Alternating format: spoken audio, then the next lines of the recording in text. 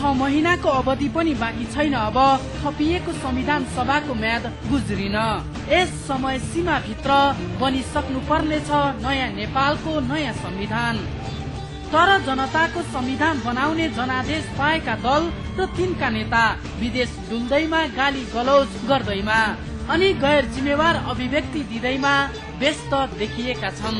यतिसम्म कि नयाँ सरकार बनाउन समेत सहमतिमा पुग्न सकेका छैनन् मुख्य 3 दल। मुख्य 3 दलका 3 थरी कुराले जनता यता न उता भएका छन्। जिल्लिएका छन् नेताका गुलिया र मिठा भाषणमा। आफू अनुकूलका नेताका नारामा आकाशको फल हुँदैछ नयाँ नेपालको नयाँ संविधान। संविधान बनाउने कामलाई चटक्कै बिर्सिएर एक हुल सभासद विदेश शहरमा उतै रमाइरहेका छन्। वर्तमान राजनैतिक गतिरोध अन्त्यका पहल कदमी मानिएका सम्माननीय काम चलाउ प्रधानमन्त्री विदेशबाट फर्किए लगत्तै भनिदिए, कसैले मलाई विदेश नजाऊ भनेनन्, मेरो कारणले कुनै राष्ट्रिय काम रोकिँदैन।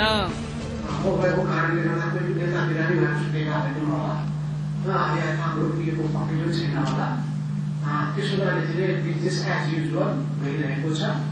अब विरुद्ध नेताहरू अहिले बाहिर महाराष्ट्रबाट टिमै आयो भने महत्त्वपूर्ण व्यक्तिहरूको टिम आफै फटेको छ।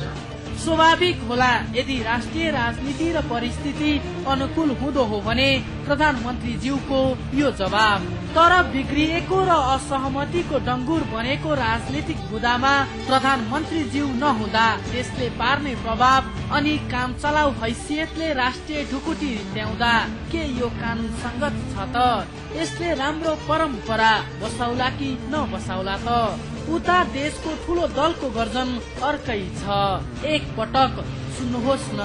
सबै युनिभर्सिटीहरू ब्यारेकमा परिणत हुने र तपाईँ सबै विद्यार्थीहरू फौजमा परिणत हुन तयार हुन अपिल गर्न चाहन्छु। विद्यालयलाई शान्ति क्षेत्र घोषणा गरिनुपर्ने आवाज बुलन्द हुँदै गर्दा क्रान्ति नायकलाई विद्यालय र विद्यार्थी बङ्कर र फौजी हुनुपर्ने रे।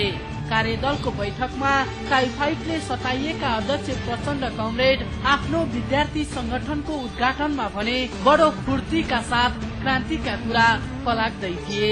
राष्ट्रिय राजनीतिमा बिरामी देखिएका प्रचण्ड कमरेडलाई शीघ्र स्वास्थ्य लाभको शुभकामना। उता कांग्रेसीको के कुरा? आफूलाई प्रजातन्त्रको असली हिमायती ठान्ने कांग्रेसी नेता आफ्नो पार्टी भित्रको आन्तरिक किचलो मिलाउँदैमा बेफुर्सदिला देखिएका छन्। न फुर्सद छ संविधान बनाउन, न त विमेल राजनीतिलाई मेलमिलाप गराउनमै क्रियाशील देखिएका छन्।